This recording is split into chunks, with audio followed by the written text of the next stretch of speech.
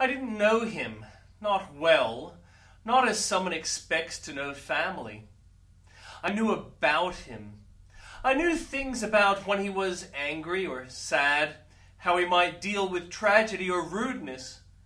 I knew a few of his friends and colleagues. He passed in December '09. He had a heart attack at the age of 76. He'd been sick at the end, diabetic, kidney disease and dialysis, but still vibrant with full mastery of his faculties. So that he went to play bridge at some club, was dropped off by my stepmom, who proceeded to park, and he died. The man I knew was a bear, a genius whose conversation was a sparring match, which examined multiple facets and positioned him as top dog. He couldn't help himself. He had to argue and be right, but not dumb argument. If he argued with you, you could be confident you had earned his respect. But there was so much he didn't say, and it puzzled me. I thought he was waiting for me to come up with an argument which he had a smackdown already prepared. It was like a game of chess. He was willing to lose or risk, but unwilling to surrender. He raised me to be an atheist. I had an atheist perspective and argument that was adult and realized before I understood the issues they argued. And so when I read other atheists, their work resonated and held meaning for me. When I met Christians, I had contempt of the superior. I recall being left at church so my atheist mother might write letters to friends and pay bills when I was a child. There were 4 of us when I was growing up, each 2 years from the previous, and I was the youngest. The 2 oldest didn't require full-time care when I was 6, and so it was only my sickly 8-year-old sister and I who went to this church. I don't think we went often. It might have only been once or twice, but I remember one occasion strongly, which lets me illustrate this point. My sister and I were in an art room coloring in pictures of Jesus and being talkative. I was flying beneath the radar of others and was disgusted my sister couldn't do that, but then she was dying of kidney disease and she was a little slow compared to the rest of her siblings. She remarked that our mother didn't believe in Jesus, and the kindly Sunday school teacher began to talk to her about it. I tried to tell my sister to shut up and enjoy the coloring in, but Pam used that to involve me, and so the Sunday school teacher began to share her thoughts. Jesus was real. He was a man, but more than a man, he was the Son of God. He is the only one in history to rise from the dead. I didn't think that last thing was true. I had known people who had died. Also, I didn't believe God existed, so calling Jesus the Son of God was causing me to think hoax. She continued, some people say Jesus was just a moral man, but he also healed the sick and even raised a man that was dead. I felt she was undercutting her argument of the resurrection hoax's uniqueness there. If Jesus was the only one to rise from the dead, how could he have raised others? It didn't worry me as I didn't accept either claim, but it worried my sister, and so the Sunday school teacher went to get help. I got the impression Pam was wavering, and I tried to explain to her it had to be a hoax. Maybe Jesus was a nice guy, and some people wanted to drive home a point for religious purposes. If Jesus were real, he clearly didn't appear to be part of our lives. A guy showed up, and he quietly explained to the well-meaning Sunday teacher that they weren't to interfere with our parents' beliefs. But why would they send them here if they didn't believe? I don't know. I'll speak to their mother about it when I see her. It was my mother's later justifications which were an eye-opener to me. She was willing to say anything to anyone. She pointed out the daycare service allowed her to pay bills and was advertised. He pointed out it was for those who attended service. On the drive back home, Mother tried to explain why she sometimes believed, but she really didn't. I thought to myself that it was reminiscent of Pam's thoughts too. My father wouldn't be compromised that way in front of me. Years later, long after Pam's death, my father was privileged to read the Bible to a Sydney University Christmas audience, and he did so very well, denying later he believed any of it. I became a Christian at the age of 18. It was at a student life seminar at Sydney University which I attended and where my father worked. Naturally, a beautiful girl had been next to me, but my conversion was based on the discovery highlighted by the seminar leader, J. John, visiting from UK, that Jesus and God were possible and desirable in ordinary terms. I hadn't thought either was possible until he presented it with various proofs. When my dad raised the issue of Christian presence on campus, I let him know I was one of them, but not one of the troublesome ones. I viewed the Maranatha mob, who praised killers for killing abortion doctors, as criminals. I also didn't like the perceived militancy of some groups who called themselves Christian, like the Jehovah's Witnesses and Mormons. It was years before I worked out that not all who claimed to be Christian believed in the Christ of the Bible. At the beginning, I was ambivalent about the Bible and the supernatural claims of Christ. I thought God had the authority, but I didn't see that it was important. J. John had said it was natural to believe in God, that we had evolved culturally wanting to believe. I didn't listen to his spirituality proofs because I was digesting the God is possible ones. And not for the first time, I was at odds with my father on a topic he wouldn't engage with. I had a cousin who worked as a missionary, and Dad used that to challenge my thoughts on the issue. I didn't leap to her defense, as I wasn't one to view God as active in a spiritual sense. Dad just said that it was okay and the issue was more complex than a simple answer would be before I answered. He'd often put words in my mouth, but then dads get to do that. What did my father believe? What was his reasoning? He didn't share with me. It was too dangerous for him, or I hadn't earned his trust, or more likely a little of both. I think I overheard him once saying to my stepmother that he was afraid of losing his faculties as he got older, and he didn't want to recant his position from deathbed weakness. But that may be merely an imagined conversation I have. I wanted to know. It was important to me, but he wouldn't share. It was after his death, speaking with his sister, that I gained some insight. He'd been part of a fellowship group in the Presbyterian church where they had lived. He'd been devout in his teens, but he had faded in his 20s. I knew he was married on his 21st birthday. I knew my mom's attitude and had insight into her reasoning. There are biblical passages warning against marrying non-believers. Here for me was a living example. I see today youth group leaders and children. It is beautiful how they participate in raising children with love for the Lord. It is a revelation that my father had been like that, and yet had raised me as an atheist and was so defensive about the issue. What had happened? He led a remarkably successful public life. His private life had a few spots, but he wasn't a criminal or a thief. He was a nice guy capable of inspiring great loyalty from his students and friends. He once shared with me how he felt guilty about the way he had targeted a student of his from one of his first classes as a teacher. He had kept in touch with some of the others, but this one had dropped from view. He had been weak and weedy, and my dad had used him as a counterexample, illustrating what not to do in most activities. My dad expressed regret about it. It was a remarkable sharing, and I, in my early 30s, wondered if it was to do with me. I'd always been fat, and my dad had openly despised me. He said so to his father once in front of me, saying that I smiled too much, was fat and too nice. His dad had said he was like that too when he was young.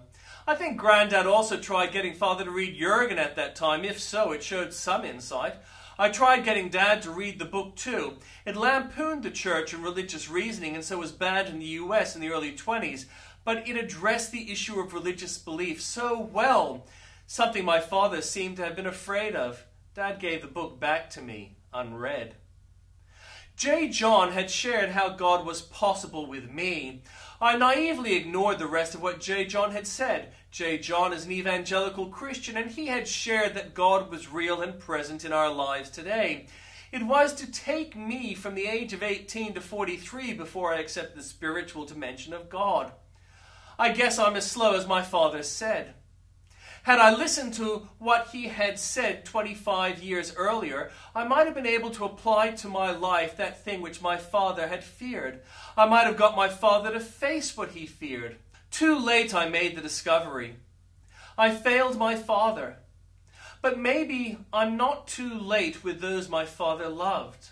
I have to ask myself, what was it my father feared? Why? I asked my mother why she abused me growing up, and she told me it was because she'd been betrayed by her father. My mother had 3 sisters, 2 of whom committed suicide. I believe my mother navigated terrible storms, and she turned from one who could have helped her and put her trust in the tangible, which she could control. Only such control is an illusion. We're all subject to life's storms, and what we rely on can be taken from us faster than we acquired it. I was born after my parents had separated. My sister Pam was 2 years older than me and sickly from birth, so that my mum considered suing the delivery doctor because Pam's umbilical cord had been wrapped around her throat and there was delay in cutting it. It was heartbreaking to raise a child to 13 years of age and watch her die. Pam tried to be graceful, knowing her body had rejected a kidney transplant, and faced with returning to dialysis, she asked my mother for permission to die. She had wanted my mother to know that she had tried, but her life inside a hospital was too hard, too painful. Mother told her she believed in reincarnation and thought Pam would come back in a better body for all she had suffered. I didn't see all that my father weathered in those days. My mother burned down our house and we were saved by our dog warning us. We ended up holidaying by the sea before buying a replacement house. Mother wanted to tour Europe, but we couldn't afford that. Coming home from work one night at the new house, Dad was too tired to walk the dog. Losing patience with my siblings while I pretended to sleep, he put the dog out the front door and told Kiddles to go walk itself. Kiddles went to play among the trees opposite the house, but was struck by a car on the way back and died on our doorstep. I pretended to sleep while Kiddles was buried. We got a bigger house after that, but we still argued and bickered as a family, and Pam was dying. Mother got upset with Father and told him he wasn't good enough. He slapped her, and so she said she was leaving. She took the two oldest with her and drove off. He got angry and told Pam and I to go to our rooms. Naturally, Mother drove back and got my big sister to get Pam and I to climb out of our windows. Pam made noise getting out, alerting Father, who chased after Mother's car and his car. Mother pulled over and asked what he wanted. He said he wanted Pam and I. We were driven back and he released his rage by ordering us to stand still while he kicked and punched us for leaving. Pam wisely fell to the ground, and I joined her while Father was screaming for us to stand up. Pam told him to stop because she had her colostomy bag. He could damage it. I cynically suggested he kick me if he had to kick because Pam had the bag. He demanded to know if I wanted him to kick me, and I said no, but I didn't want him hurting Pam. He sent us to our rooms again. I now think he felt shame too. My father met my mother as a faithful man. He showed amazing loyalty to my mother and he wholeheartedly embraced her atheism. But nothing worked for him. He had an amazing career as an academic, starting Sesame Street as their chief educational evaluator and working for the UN as a consultant, advising on third world education. Teaching at Columbia University's teaching college, Paul Simon had been a student. But he would come home from work and his family was dysfunctional and his youngest daughter was dying. He was helpless. His wife wanted a divorce. They returned to their native Australia after Pam's death, and then Father found he had a melanoma cancer. Father survived cancer and rebuilt his life. He remarried. He got work at Sydney University as professor of educational testing measurement. He took pains to point out that was testing measurement and not testing and measurement. He did some more TV work as adjudicator and question writer for Sale of the Century.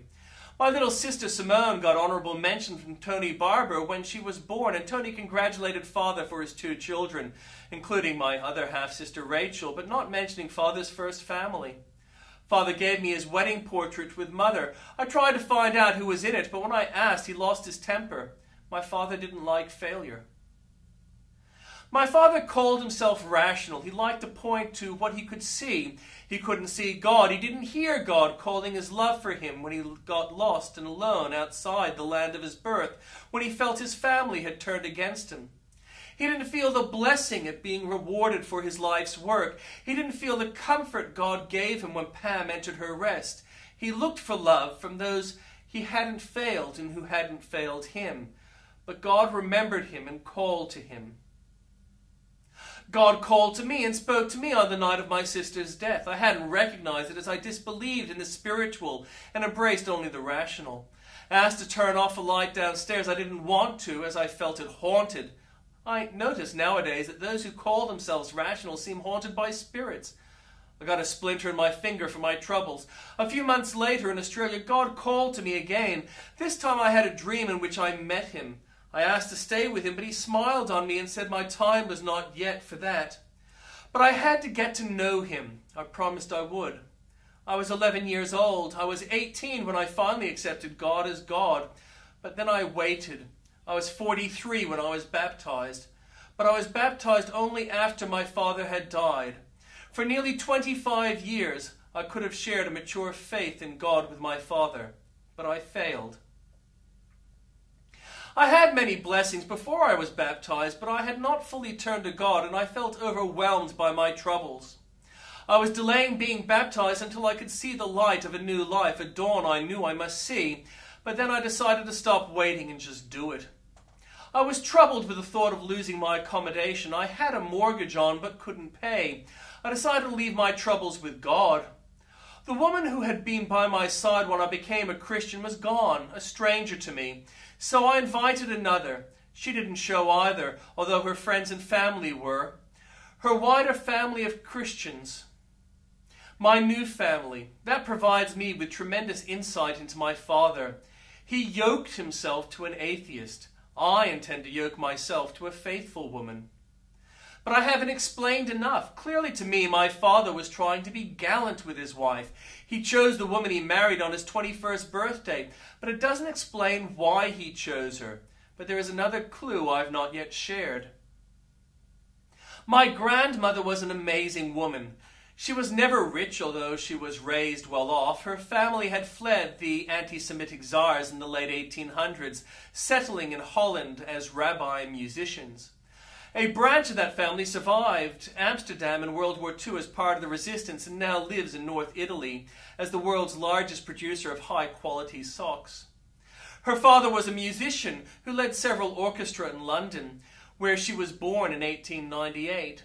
She left school at 13. Her father heavily invested in airships and lost all of his money. He died in Johannesburg, establishing their first orchestra in the early 30s. Meanwhile, my grandmother came to Australia, married a gambler, divorced him, and raised her children alone. She didn't strongly adhere to her Jewish faith. She married a Catholic man, and after she divorced, her children started a Presbyterian Scottish fellowship. Her relationship with her Christian daughter was strained. In her later years, I shared a book with her, as I do with all I care about. A.B. Facey's A Fortunate Life was the book I shared, and she really enjoyed it. I asked her what she liked the most, and she said it was the part he wrote after his wife had died towards the end, where he denies God and the blessings of the Lord's work. As a Christian, I was the right one for my grandmother to confide in because I was spiritually dead. I was safe, and that is the final clue for me explaining my father's choice of wife. He chose a woman that could please his mother. I haven't. But then I felt betrayed by my mother, and so my sermon reaches nub. For my sermon illustrates why my father lost his faith. But what does it say to you? God never gave up on my grandmother and father, although they both continually rejected him in life. So many blessings they pretended to ignore so they could feel sorry for themselves.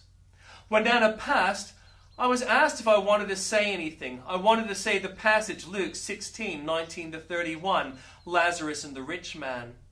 I think if my father or grandmother were given the choice now, or the ability to tell those they love, they would tell them to embrace God. God loves you. He calls to you, desperate as those who are in love call. He gave me what was needed to talk to my father and grandmother. I failed. But here I stand, as if one who had died came back and could tell you what they had learned. And I say to you, he loves you.